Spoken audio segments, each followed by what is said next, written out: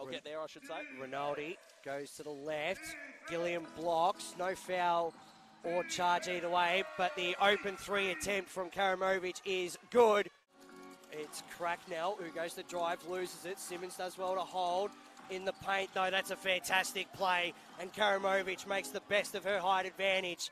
Blickarbs decide to go all the way. I'm not sure if she knew she had Webb on the far right side, but didn't go there. Matthews, lucky not to give away a carry, goes with the kick over the top, though, to Karamovic, and the basket is good.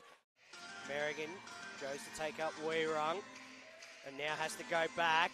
Karamovic, though, goes bang outside the three-point line. Rachel Bell had that look in her eye, like she wanted to do her own thing, as we see an open three. Weerung got double teamed there by Bell and Merrigan.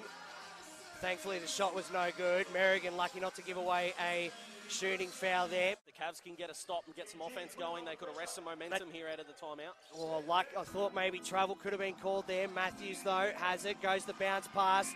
Karamovic does well off the glass, though, too. And if she's going to keep splashing them like that, she might have to take a couple more to get them back in this. But clean they shots. Just need to stop. They just need some stops. They're not going to get stops like that. As Karamovic gets marked.